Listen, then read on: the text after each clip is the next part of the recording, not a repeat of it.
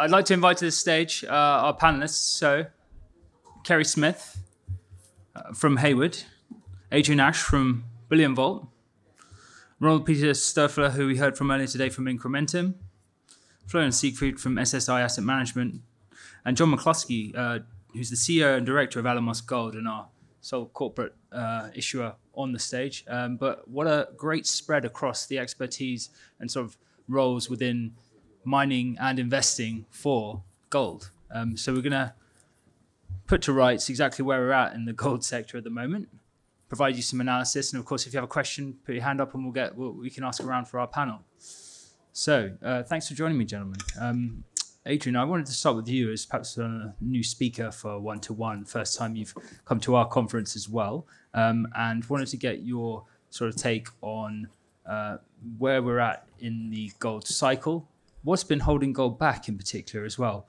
And is this precipitous moment that we've all been waiting for around the corner, or is it some way off? And what could be the trigger for that? Well, I think it's important to say, first of all, that gold has done pretty well this year. I think when you compare bullion prices to any other tradable asset except energy, gold has actually done pretty well. If you look at it in dollar terms, yeah, you think, okay, it's down, I think, 12 months to date, it's about 7%, 6% in US dollar terms. If you look at it ex-dollar, so if you deflate the current gold price by the dollar index, it's up 12% year on year. So I think really that's the story that we've had in 2020 is the dollar and particularly interest rates. And so, a lot of people say, oh, hang on, we've had a war in Europe. We've still got a war in Europe. We've got inflation at 4-decade highs. Why isn't gold soaring? And I think you have to look at it the other way around and you say you've had the steepest rise in dollar interest rates since 1980, 81. You've had the dollar at 2-decade highs. And yet gold really hasn't done that badly. And I think the broader point, the way that I personally look at gold, a lot of our customers at BullionVault look at it is as a diversification tool. It's part of a broader portfolio, physical bullion. And I think when you look at it in that way, there are some years when nothing works. And 2022 has been one of those years. And the reason for that has been the steep rise in interest rates. And all asset classes have performed very, very poorly. Equities, of course, bonds, notably, crypto, most commodities outside the energy space. And so gold, I think, has done really pretty well. And the comparison I would make for this year about, how, why has gold underperformed or however you want to look at it, is 2013, when gold lost 25% in 3 months in dollar terms. And that, if you remember, if you cast your mind back, was all about the Fed were going to start tapering, and they're going to start raising rates, and gold crashed. The move in rates this year has been a lot steeper in real terms, in real rates, in tips. So gold, as I say, I think has done tolerably well, all things considered. Yeah, indeed. And what do you think, without being too much of a crystal ball, do you think there's that precipitous moment that I mentioned that's around the corner? Is it going to be a Fed-triggered easing that's going to kick it into gear maybe early next year? Everybody's praying for a Fed pivot. We saw that on the US CPI data the other week.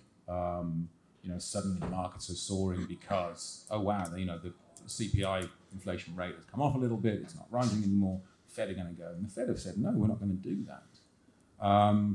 I think the problem that gold has had this year in terms of investor interest, and by investor interest I mean large investor inflows and generalist fund managers, and that's what really moves the gold price. The gold price doesn't move because a lot of private investors are buying coin. All that tends to do is move the premiums on coin higher. It tends to move when you have large inflows of cash coming in from generalist fund managers who aren't otherwise looking at precious metals, and same on the way out. We saw this in 2013. All that money came out of the gold ETFs because the generalists went, oh, okay, financial crisis is over, the Fed's going to turn and start tightening instead. I don't need gold anymore. So I think that's the problem that gold faces at New Year 23, is what's it going to take for the generalist investment community, particularly fund management and wealth managers, to look at gold and say, okay, this is actually what we need for 2023. And I don't know what the trigger is for that. I think certainly in discussions that I've had recently, people are telling me, well, I'm just going to buy index linkers. I'm going to buy inflation-linked bonds. Okay, well, good luck with that, because you've got to get enough of them firstly. I mean, it's pretty tight supply unless you're in the UK, where for some reason the government's decided to issue, 25% of our debt index-linked, compared to, 8% in the States, 5% in Europe. That's a very small market, and I forget, was it Ruffer? Somebody at Ruffer suggested, gold is index linkers on steroids. If you're buying in inflation-linked bonds because you like the outlook for that, basically stagflation, then you really want to go for gold. I think once that message gets through, and I think once the stagflationary idea really takes hold and people start to pick that apart and look at it in more depth, then I think gold will start to appeal to that broader, to the people outside this room, because they're the guys who move the price. Yep, excellent. Ronnie, harking back to your presentation earlier today, you were talking about some of the recessionary pressures that are coming through being a bit too much perhaps for the Fed, and that they're going to change their tact quite soon, at least we're all hoping. What do you think, do you still stand by that in terms of what that's going to do to the gold price for next year? Do you have any more that you can add to that? Well, that was basically the core of my thesis this morning, and I just don't see it. Perhaps I'm a poor investor, a poor economist, but the Fed balance sheet is up 50% since 2020. US non-financial debt is up 60%, up to 65.4 trillion, I think.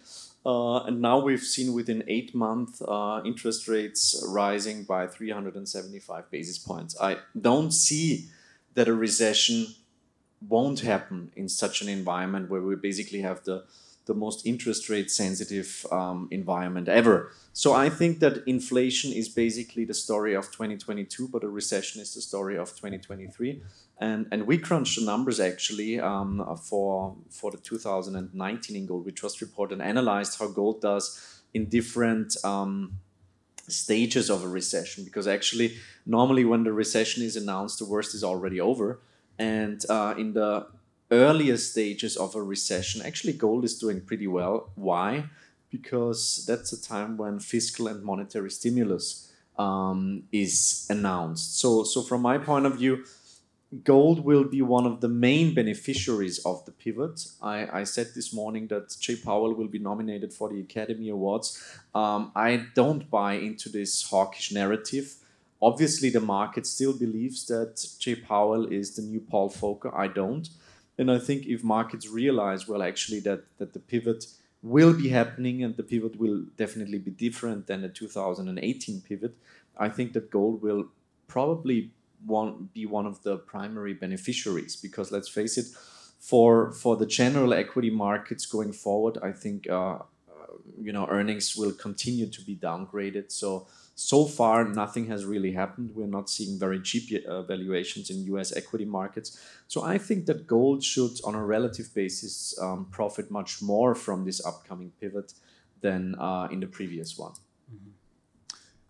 Is there a buying opportunity right now then across gold, but then also the equities and the mining companies? Kerry, maybe I can turn to you in terms of your view of valuation across the sector and relating the mining issuers back to where we're at with the macro. So, I've been in this business since 1992. I have never seen stocks as cheap as they are, well, let's say over the last 2-3 years. And I think part of the problem is there's a small portfolio management base with gold funds, dedicated gold funds. And those funds are shrinking, their assets under management are shrinking, and they have a core holding of names. They can't look at new names because they have to sell a name they already have if they want to look at a new name. And, we're fishing in a fishbowl. We're talking to a small number of clients, and they don't have the capital to invest. So I think you're right. We need the generalists. We know that, and I think the last couple of cycles, the last couple of rallies has been to 2000 and a pullback that happened in March. It happened late last year as well, and in both those rallies, I think we did start to see some generalist money come into the space, but we didn't sustain the rally. And 3 weeks later or 4 weeks later, the gold price is back down $150 or $200, and those investors all sold. And they've kind of walked. And so they've had 2 kicks at the can here in the last 6 or 9 months. So I personally think that we need to get gold well through $2,000 and sustained there before we can get the generalists back. And I think we need the generalists to lead because, we can't do it with the investable assets that we've got in the AUM we've got in the sector. It's just not big enough to move the needle, to be quite honest. So, I think it's coming. I think the market, the stocks are now starting to lead the gold price. I've seen that in the last couple of 3 weeks. Gold will be down modestly in a day, and a lot of the stocks will be up modestly on that day, and we haven't seen that for a long time. So I think that is a start. That's constructive, and I think that's some generalist buying because that's not the gold funds moving it because they don't have the deployable capital really to move the stocks. I don't think. Yep, certainly. Florian, do you want to comment as a gold fund on the equities side and this buying opportunity present? What's your view? Yeah, I think the headwind for gold has been clearly rates, more specifically the yield curve, because all of a sudden you get for let's say 2-year treasuries from zero, you get 4.4%. So gold has competition as an asset class, and I think the generalist investor was really clear. If I can decide after 10 years of zero yield, I get 4.5%, all of a sudden should I buy gold or this? Of course you go for the yield stuff. So I think that's the dynamics which has surprised all of us, but I think it's a reality, and gold has been in competition. So for gold to get back, more to gain some interest from the investment community, more specifically from the ETFs, because they seem to be the sellers in that market. We have to get back through some sort of a normalized yield curve where things start to normalize, and hopefully, or I would say so, this is a process that will take time. So that's the first. For the equity specifically, I think inflation is the key headwind, what's keeping the investment community, or more specifically the generalists, away from the sector. Because the question is, why is gold performing relatively badly compared, let's say, to the energy patch, which has been a clear outperformer, gold doing nothing. And the second is, of course, then cost inflation. So ASIC are probably up $100, $200 a year, margin getting off. And so it's really why should I buy into an industry that enjoys a relatively high price, but now gets squeezed by costs? So what I think must happen is a transition from that inflationary environment to something more normal, or even deflationary environment where gold is on relative terms doing pretty well against oil or energy or all sorts of costs. And I think that's more complex probably for an investor to understand. So oil has come off from 120 to 80, so it's some relief, but I think it takes time for the market to actually see how this will eat through profits and increased cash flows. I think you don't necessarily want to see a high gold price, because what happens is you get all the crappy projects financed, and in the end, you get the same criticism. You raised money, but you were not able to show returns. So I think if the gold price stays where it is, it puts more pressure or more discipline on the producers to actually come up with projects which can demonstrate this is a mine that can work at $17 or $16 or $1,800. We are not depending on a marginal $2,000 sort of deposit. So it's tough, but I think the dynamics are here to probably see us getting into an environment like this. But first and foremost, I think the yields, they have to normalize in order to get the generalists back interested into gold. Yep, excellent explanation. And maybe just one other thing to what Florian's saying. I mean, I've never seen gold stocks with the yields that we see today on the producers. Yep. You just have never seen that, 4 or 5% yields, and the S&P's yielding 2%. Rates are 4%. So I think gold stocks do have some attributes that the generalists can start to look at, as long as they're comfortable they can sustain those dividends, and I think that they can. Yeah, excellent. Well, look, great time to bring in John, our issuer, and maybe touch on some of the points that particularly Florian raised there, around the cost inflation and how that's how you're navigating that in your business, but then also the attributes of, you're one of the larger companies that are here, and this is not a terrible gold price to be producing at, so. You can see from, I don't know if this is working. Are we on? Yeah. Thanks. Cool. You can see from just all the published information from the analysts over the last few quarters that all-in sustaining costs have been rising right across the sector. So majors who, a couple of years ago were targeting $1,000 all-in sustaining costs for their production, they look more like $1,200, $1,250 now. And that's been a direct result of rising input costs. You've seen diesel prices go up. You've seen labor costs go up. Those are two big components. But all the other commodity inputs, whether you're talking about cyanide for gold producers, things like lime, cement, so on, all the things that you need to produce, that you need to construct with, all those costs are going up. And unlike, I said this somewhat jokingly to my colleague earlier today, but unlike other businesses that can pass their costs directly along to their consumers, the gold industry tends to pass its high cost along to its poor investors who have to deal with the poor results that come out of a rising cost environment.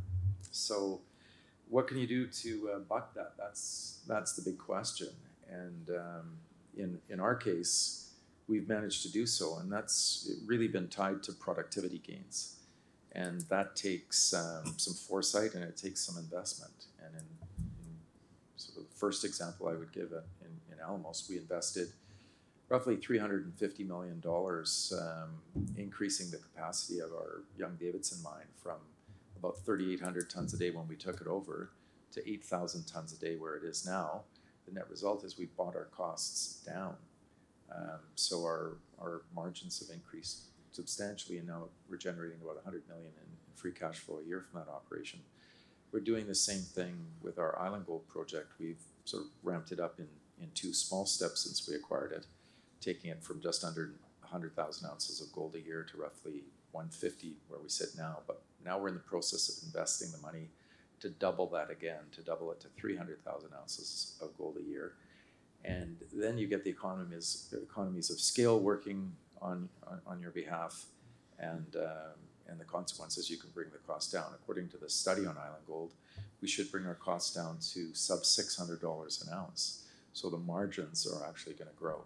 We've seen that at our Mulatos operation, where we've brought in a new mine called Liaki Grande. It's it being a new mine, strip is very, very low, recoveries are very, very high. Net result is our costs have dropped from close to $1,000 an ounce at Mulatos down below $900 an ounce, and they're going to continue to decline. So unless you're doing that, unless you're investing in making your operations lower cost, you're just going to have a margin squeeze. And I think that's what's going to happen for the large part across the sector. And you're going to see mines close. I mean, some mines will just not be able to withstand the rising costs. But if you're fortunate enough to be in the position that we're in, we're actually benefiting from the competitive environment that we're in. Yeah, absolutely. Fortuitous. What does that do for your strategy in terms of going forward? Is there some consolidation maybe needed in the sector? And that leads me obviously to the M&A question. Is it an opportunity for perhaps you as one of the largest surviving companies to look at strategic acquisitions to sort of continue that production life cycle that within your portfolio? Well, we've been very active on the M&A front, but we tend to get active when things are at their worst. So when we got started, we were just a little company in 2001, 2002, when the gold price was under $300 an ounce. Probably a lot of people in this room that can't even remember that. But when gold was down that low, you can't imagine the kind of deals that were available. So we picked up the the Mulatos mine from Placer Dome for what turned out to be 8 million Canadian dollars plus a royalty. Now we've gone on to produce 2.5 million ounces of gold from that project. We've generated something like $500 million in free cash flow. We've paid out something like $120 million in dividends just from that mine. So we actually generated more and gave back more in dividends from our investors than we originally raised to build the mine. We raised $72 million to build the mine. So stories like that, they tend to evolve out of the worst stage that the market hits. When gold retreated again from $1,900 down to about $1,100 an ounce, that's when we stepped in and did the merger of equals with Orico Gold, effectively doubling the size of the company overnight. And a couple of years later, in 2017, we acquired Richmont Mines that brought in the Island Gold project. Again, gold was at $1,285 an ounce. So those big downturns in the gold price, that's when the opportunities generally present themselves. So where are we today? Well, we're not really as you were pointing out, Kerry, there's not really a big downturn in the gold price, but there's been a huge contraction in valuations across the sector, producers and non-producers. The non-producers have been hit the hardest. I mean, some of those great discoveries that, some of the companies out here, for example, are shepherding exploration projects into multi-million ounce discoveries. And they're trading at 0.3 times their net asset value.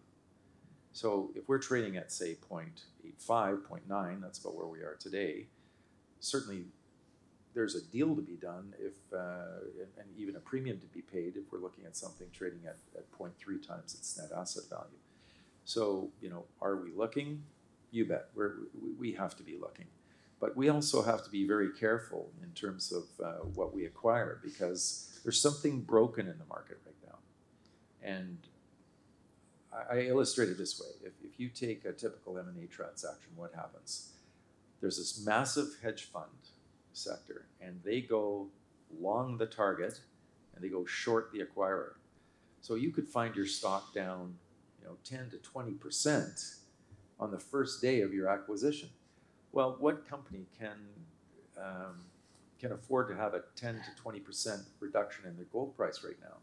Well, there was a time when we were willing to take that risk. For example, when we acquired Richmont Mines, our stock dropped 16% on the first day. That was a hell of a hit. And in fact, over the year that followed, our stock was down close to 40%. That's how badly the market was taking an acquisition like that. And the generalist investors just didn't have the capital to push it back the other way. So the hedge funds enjoy just pushing it down and profiting all the way. But now, if we were to do something similar, well, now we own Island Gold and we own Young-Davidson, and those are two of the best gold assets in Canada. Are we willing to jeopardize losing what we've already put together to make that next acquisition? Well, as long as I'm running the company, the answer is no. So we've got to be in a position to acquire something and use a very significant cash component. And unless we can do that, we're not going to just put out a deal where we're issuing, say, tens of millions of shares to acquire an asset, because we'll just be picked off, I think. Yep. And shareholders are broadly happier this cycle with the way that producers have performed in terms of cash flow, returning dividends and that kind of thing, versus the last cycle where M&A went to AWOL, as we know. The last cycle ended with a flurry of M&A transactions that started to happen about the time gold hit $1,800 an ounce and continued at a pretty rapid pace right through the top. There was a lot of value destroyed then. I mean, there's some classic stories. I'm not going to repeat them. I don't want to embarrass anybody. But there was some massive losses generated from those deals. I mean, companies that were trading at their peaks and doing those deals, within 3 or 4 years, the CEO was fired, the stocks were down 60%. It was a calamity. And generalist investors who had come into the sector on the buoyancy of that rising gold price, they were hit hard. And when they liquidated those positions, they liquidated with the idea of not getting back in anytime soon. And I don't think they've come back yet. Do you, Kerry? No, I don't. No, they're not. So, I think they're still on the sidelines watching. Exactly. So I think Kerry is correct. It's going to take at least $2,000 gold and a sustained $2,000 gold to bring that broader spectrum of investors back to the sector. But I was going to say, just to put it into perspective, I mean, we're at 1750 today, call it rough numbers, to get to 2000 and sustain that. It's not a big move percentage-wise. It's 12% or something. So, you know, to get that kind of move is not out of the realm of reality from my perspective. And if you get that kind of a move and you sustain that, then I think that's when you will see this. Because the market's been a tale of two tapes. I think the producers have done pretty well. As you said, the gold price is strong. They're making great margins. They're paying dividends. They're building out their projects. They're spending capital on new projects. They're growing. Whereas the developers and the explorers have had no access to capital, or very little, unless they have some deep pocket that's prepared to fund them. And so their valuations, as John mentioned, have come. You've got developers with decent projects that could be built, but nobody wants to build it. Nobody wants to finance it to build it, pardon me. And the producers aren't really in a position. I mean, Barrick's not going to buy some single asset. I don't care if it's 5 million ounces, unless it's in one of their core districts. They're not going to buy it. So the number of buyers are smaller. The industry is shrinking because there has been consolidation. I mean, the number of mid-tiers now compared to 2011 is probably down 25-30%, right? So, if you look back at 2010, 2011, the gold price went to 1923. The oil price went to 140. People forget that. And, what killed the trade was the gold stocks led the bullion down because the gold stocks got the margin squeeze because of the high oil price. And that's when everything kind of rolled over and went to hell in a handbasket, to be honest. So, we've been 10 years trying to rebuild back the space.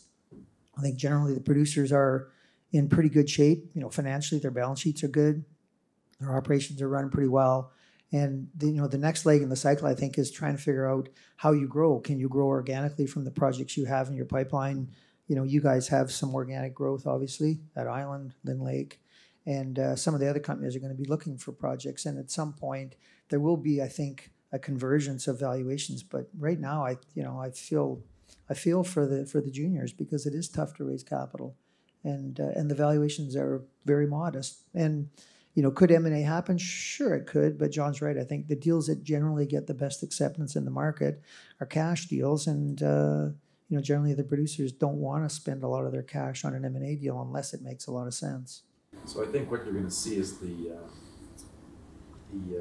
premiums are going to be far more modest than anything we've seen in the past, and that's just for starters. I mean, you're not going to see these big, massive takeouts that occurred, I recall, between 2010 and 2013.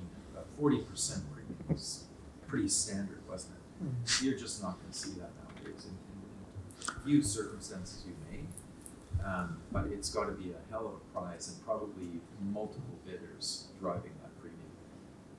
Except for those rare circumstances, you're going to see relatively modest premium paid for whatever is taken out, and only the producers will enjoy those double-digit premiums. Getting into the 25-30% range. If it's a non-producer, it's going to be tough to get better than a 20% premium. Okay. Florian, I want to turn back to you just to talk about what kind of companies do you like in your fund at the moment, or do you look at? You obviously meet with a lot of juniors, know the sector, and Kerry, maybe you can say what the investors that you speak with, who you're advising, near stage development projects, are they not as attractive anymore? Surely they're a little bit shielded from some of the operational costs, and is there value there? Rather than just sort of the earlier exploration plays that are finding it harder to sort of prove themselves to the market? I think generally, when I put this whole market into context with passive investment, which is obviously dominating every asset class today. I think what happened over the last 5-6 years is like the gold majors. They had to play that game. They merged, they consolidated to be part of the index funds. And I think that is what happened. And on average, probably seniors trade at, I don't know, let's put the numbers, 7 times EV, EBITDA. Question is that fully priced? Probably yes, based where gold is trading, where costs are. But when you go down the food chain into the mid caps and then into the small caps, I think there is obviously a valuation compression in that area, which is for me, and I think that was mentioned before in the panel, a function of active funds leaving the space. The reality is today the biggest investor in the gold space are passive, so they don't look at fundamentals. They go down on market cap, not really on catalysts and valuations. So my gut feeling would say that's for somebody who's looks for relative value in the space. You definitely want to have a closer look at the mid caps and more specifically at some of the junior producers, and then also at the developers. I think when M&A comes into play and you put like, let's take some recent transactions of Agnico and Yamana, when you put like a price tag on what they pay per resource ounce at Canadian Malartic, it's a relatively high number. So they are paying $2.5 billion for a reserve of 1.8 million, so that's around $1,400 per ounce. Of course, it's easy to mine, it's all there, but this is like what the market is willing to pay, because obviously there is a lack of new discoveries, so you have to acquire. And then my question would be, what do you pay if you get exposure to, let's say, a developer? Probably valuations are much lower, $300, $200 an ounce, that's subject to project. But there is, in this market, obviously a relative compression in price in the developer space. And I think, of course, the result is, or the reason for that is that the market seems to think these projects will not get funding because rates are high, gold prices are not doing so well.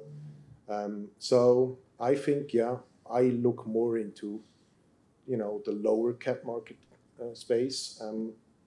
It's very liquid at the moment. But if the market turns around and, because those stocks, they have always, they need the sort of catalysts to get them going again. So they need, a few good quarters, the next drill hole, the next permit. This is what will move them. If you're an active investor, you should look for that. If you're a passive investor, you're not interested in that. So I think it really depends on what you are and what you look. So, but for me, it's definitely much more exciting, especially if valuations are so low. Most companies have no debt, trading at, I don't know, $100, $200 a reserve ounce. There is value in the space. So some money to deploy here, absolutely. Excellent. Kerry, did you have any other points to add on that? Well, I mean, you've got a lot of these developers in what I would argue are pretty safe jurisdictions trading at, 15 to 20 bucks an ounce on the ground on a resource basis, which is probably the lowest I've ever seen it, to be quite honest, over the years. I mean, at times in the cycle, it can trade a multiple to that. And I think Florian's right. The valuations of the juniors and the intermediates are lower for sure than the seniors. And at least with the juniors and the intermediates, you do have growth. And there's the option, there's the optionality for growth. You don't really have much growth in the seniors. I mean, if you're Barrick and you're Barrick's VP of exploration and you produce 4 million ounces a year, that poor guy has to get up every Monday morning and say, what am I going to do today to replace the 100,000 ounces that we mined today? Like, that's a frightening thought. So if you're a junior or you're a developer, I think what you need to do is you need to position your project as best as you can to look attractive, because at some point there is a reserve replacement issue that's coming, and that wall it's not a tiny wall. For some of these companies, it's a big wall. But exploration, generally the companies have been pretty good at replacing ounces. I mean, look at what John's done at Island. I mean, they bought that project with 1 million ounces or less, maybe. It's 4 or 5.1. And I mean, I've published, I think it's going to be multiples of that. So, I think that if you buy an asset and you understand the geology, I think that you can, over time, you can grow the resource significantly and the reserve significantly, and you can get multiples in terms of returns on your investment. And, to be honest, Island's a great example of that, because when they bought it, they were, pretty vilified in the market over it. People said, oh, you paid too much. And I think if anybody looked back at that acquisition today, you have to say that has to have been one of the best acquisitions in the space in Canada. And, I think right now there's lots of cheap developers out there that are in first world countries. I don't think you need to run off as an investor to look at investing in a developer that's in some third world country. There's no valuation difference today in any of those companies from what I see. Okay, fantastic. We sort of covered the macro and then scaled down through the tiers. Does anyone have a question for our panel at all? Does anyone want to pose a question to anyone on the sector, or perhaps on the macro questions as well? I had something that I wanted to pose actually to everyone, based around something that I'd heard from our New York conference last month around sort of inflation perception being perhaps more of a psychological factor than the actual inflation itself. And this one fund manager there was saying that they actually track inflation perception quite closely, and based around the idea of like the faith in the Fed. Will they fix this situation? And it seems to be that there's a sort of, like you mentioned, Jay Powell having the Oscar or the Academy Award. How long can that go on for? And you think inflation perception is quite an important metric in terms of what we're looking at within the gold space? Inflation is the topic at the moment. Yeah, if you talk to friends, colleagues, family, everybody's talking about inflation. Yeah, that's like the topic, and I think this is what central banks really fear. It's in technical terms, it's called inflation expectations becoming unanchored. And I think this is really the reason why the Fed really tries to appear very, very hawkish. Now, I think from my point of view, as I've said, and I'm experiencing that when I'm talking to companies. For example, one mining company today said that actually their drilling costs are already down 15% compared to last year. So I think, first of all, it is our job as business owners to adapt and to make the best out of this challenge. And I think there's many good business owners that actually got their plans and really try to make the best out of the inflation that they're experiencing. And on the second hand, I think if we see a recession happening, and this is actually my base case, because we're seeing the ISM below 50, we're seeing the biggest inversion in the yield curve for many decades. We're seeing that earnings are rolling over now. We're seeing obviously the real estate market rolling over in the United States. So for me, it's crystal clear that we are facing into that we're heading into a recession, and recessions aren't disinflationary per definition. So therefore, I think that for this inflation wave, we've seen the worst actually. And the reason for me, I'm traveling quite a lot, is wherever you go to, if it's Vienna, Zurich, Frankfurt, London, actually the restaurants and the shops, they are all full. Yeah. So I think pandemic hangover maybe. Perhaps. On the other hand, perhaps we just don't know how it feels to save money and to adjust our spending behavior. We're pretty much addicted to consumption, and I think this is going to change within the course of this upcoming recession. But I fear, and this is basically the take from the 2020 episode, that actually we will be facing much more fiscal stimulus. So I think that politicians all around the globe in 2020 found out, well, actually, all those government checks work pretty well and people like it. They re-elect us. So I think going forward we should focus much less on central bank actions and focus more on a fiscal stimulus. So this is kind of what I'm seeing coming.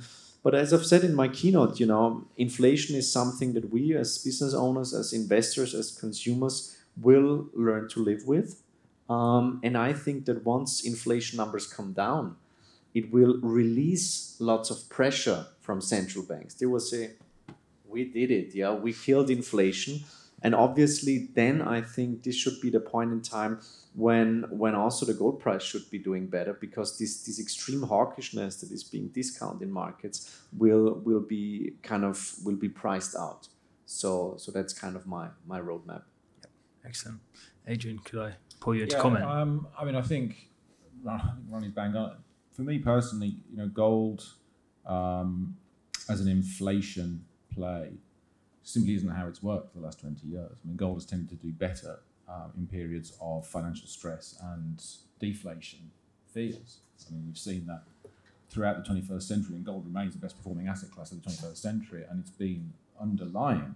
So, whether we're seeing a spike, which is now we're on the other side of, whether it's actually the first peak within a multi-peak wave of inflation, which goes on, I think there's good reason to think that might be true. The fact that gold hasn't performed amazingly well this year, interesting comment from Matt Slater at UBS at the LBMA conference earlier this year. And he said, the thing with gold's safe haven appeal is that it's not actually empirical, it's cultural. People aren't going to stop turning to gold in times of financial crisis or inflationary stress or whatever it might be, macro stress, because it didn't do so well in 1 year. They're going to return to it because there's 5,000 years of history, and this is what people do. So I think the appeal is very strong there, and I think, as Ronnie says, once the broader reality of financial stress comes through from the higher level, whatever happens to inflation, we're at much higher cost of living now. I don't think that's going to retreat. Just an interesting point, though, I wanted to come back on what John was saying about the kind of feast-famine that we've seen repeatedly in our industry. This is the problem for any part of the supply chain in gold that you work in. There's booms and busts. What's interesting right now, I think, is that the gold price in dollar terms this year is actually a record high average at 1,800. And what's really interesting, I think, and I haven't seen this commented on much, is that global jewelry demand has come back at $1,800 an ounce. Right. So you're actually now back at pre-COVID levels. Huge crash, obviously, in 2020, both for India and particularly China. But even with China's lockdowns continuing, and even with the obvious pressure on household budgets that you've seen globally, but this is going to be true in East Asia as well, you've now got global jewelry demand back at the same level as it was, at a much higher price. And that's why equities being such a bargain to me is... Yes, it doesn't make any sense. Extraordinary. Yeah, it doesn't make any sense. Is doing very well. Yeah, and so, certainly going into 2023, we've looked at what the bull case might be. But in terms of what the downside protection, I think this might be something which appeals to generalists, going back to those guys again, is that they start to say, well, actually, what's the downside on gold?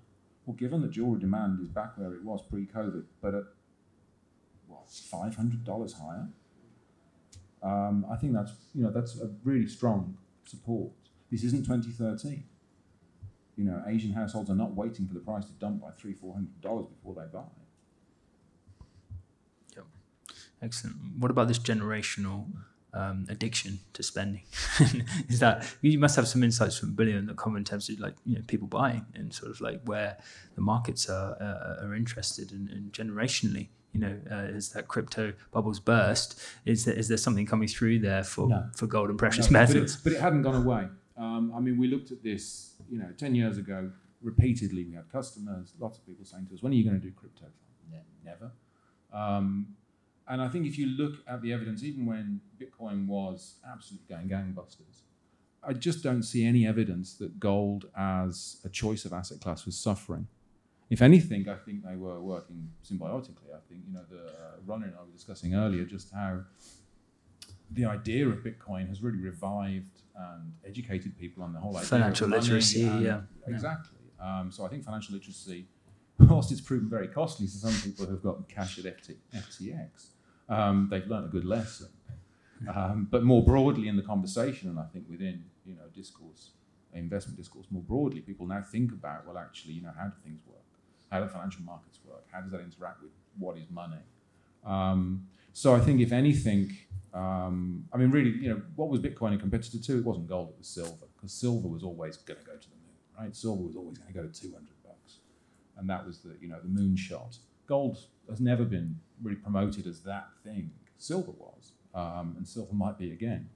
But no, I mean, we've certainly, we don't believe that we saw any deflection of private investment cash away from gold into crypto, and we certainly haven't seen anything on the other way either. Yep. Okay. I'm pretty much at time, but I just wanted to get your views for gold next year. Not necessarily picking a price, but the trajectory is upwards. The only way is up. Are we feeling positive about the way things are going to go? So we're waiting for that moment. From my perspective, I mean, I'm positively biased to gold because I think it's tested the lows here around 1,600 a couple of times. It's held in, and I kind of feel like the macro environment is supportive. So I'm positively biased. I don't have, a target per se. I mean, we use 1,900 for a long-term gold price, but it's just a number, right? Yep. But, I kind of feel like the stocks are really where the value can be, and so I'm kind of a price taker, to be honest, as an analyst, but I think I have a positive bias for sure. Yep. Florian, any final word? Yeah, always difficult, of course, to make some predictions. We don't have a crystal ball, sure, unfortunately, but I think where we are, political uncertainty, I would assume, continues to be a driver for gold, and this is probably, unfortunately, not going away.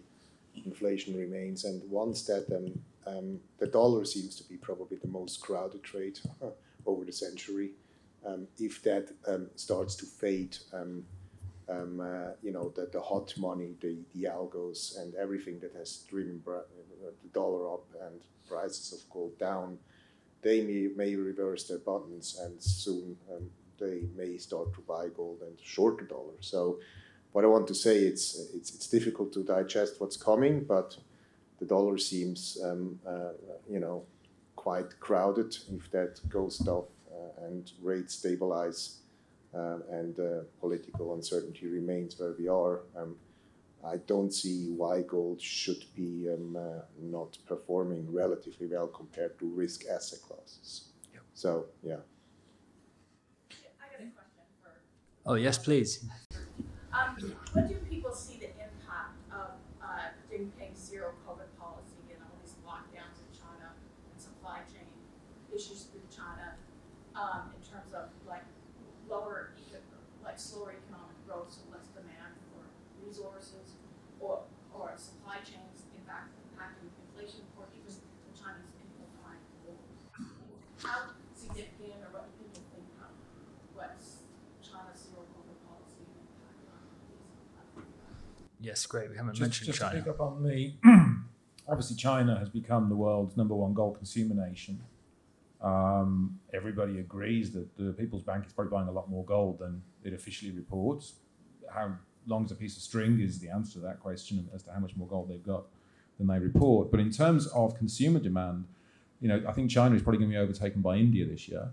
And that's more because India has been released from, 2021 was a huge bounce back in Indian gold demand. And yet it's continued. There's been a lot of substitution into silver this year, I think because gold prices in India are very high in rupee terms, and you've also got very high import duty on gold in India as well. So there has been substitution there. But China has really come back as a group together.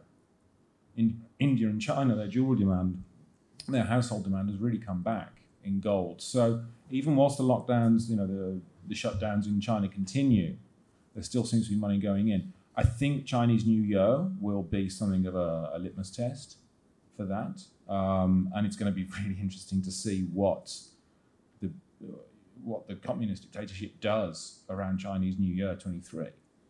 Are they really going to try and shut this down again? We know that there's, some beginnings of civil unrest and, just resistance to this coming through. And I think the Chinese New Year is such an important social family event, the biggest migration event globally.